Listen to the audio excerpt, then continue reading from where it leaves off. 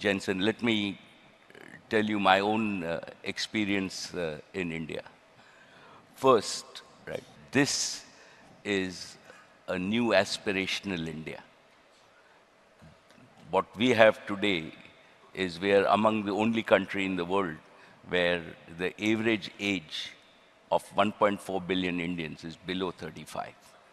So what is driving our economy is not only new technologies like AI, but also aspirations.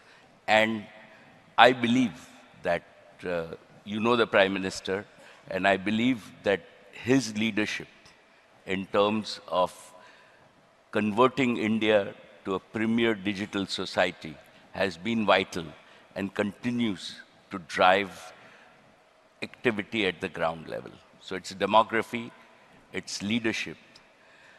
The third factor is that we as Indians have the raw talent. You talked about converting 200,000 people into this, but I believe there are millions, right? If we now see India has become home, right? Among all the companies across the world, we are our fastest growing industry is global competency centers.